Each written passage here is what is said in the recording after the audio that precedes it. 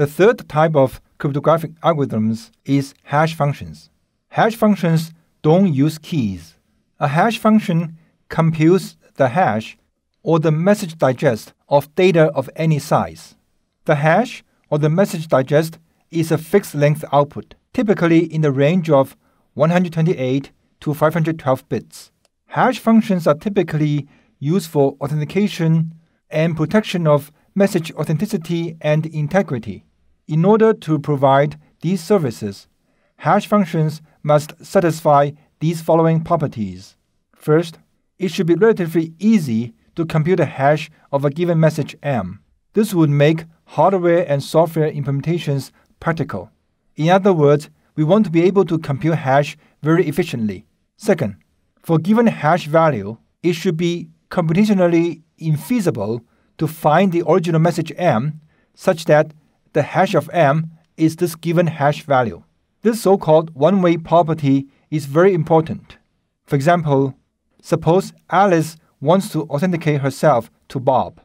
Alice would hash a secret that she shares with Bob S with the current timestamp together. For example, she can concatenate the secret S with the current timestamp together and then hash over the concatenated value and send the hash value over to Bob. Bob would know that this must be Alice because he can check the current timestamp and he has the shared secret S. In other words, Bob can take the current timestamp, concatenate with the shared secret S, and compute his own hash and compare with the hash value with the received hash value. If they match, then he knows that he's been communicating with Alice. Now, because the hash value is transmitted over the internet, and we must assume that an attacker can obtain any value that's transmitted over the internet. That is, the attacker may be able to obtain this hash value. If the hash function is not one-way, that means the attacker can reverse the hash function and find out the input to the hash function, which includes the shared secret S. If the attacker knows the shared secret S, then the attacker can impersonate Alice to Bob or Bob to Alice. So this is just an example that demonstrates that the one-way property of hash function is essential. Another property of hash function is that given a message M1, it should be computationally infeasible to find a different message M2 such that they have the exact same hash value. This is the weak collision-resistant property. This is an essential property for message authenticity and integrity protection. Imagine the following situation. Alice wants to send a message M to Bob, and she wants to make sure that Bob knows that Alice is the real author of M. So Alice is going to send M along with a signed hash of M, meaning that Alice would hash M and then sign the hash using her private key. Now, an attacker can look at the traffic on the internet and find that Alice is sending M and a signed hash to Bob.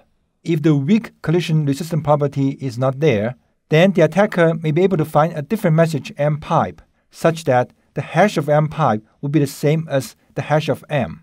Therefore, although the attacker has changed the message from M to M pipe, the signature will still match.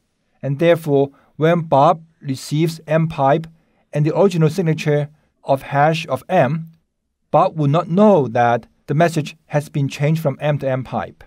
This is a simple example to show that the weak collision-resistant property is essential to protect message authenticity and integrity. There's a stronger version of the collision-resistant property. It says that it should be computationally infeasible to find different messages M1 and M2 such that they have exactly the same hash value. This is a stronger property because it prevents the attacker from coming up with two different messages that have the same hash value. Again, this property is essential for protecting message authenticity and integrity. For example, suppose Bob can write a "I owe you" message and send it to Alice to sign. Again, the way that Alice would sign it is to hash the message first and then sign the hash using her private key. If Bob can find two different messages that have the same hash value, one of which requires Alice to pay a small amount, and the other requires her to pay a very large amount, and the two different messages have exactly the same hash. Suppose Bob sends the message with a smaller amount for Alice to sign.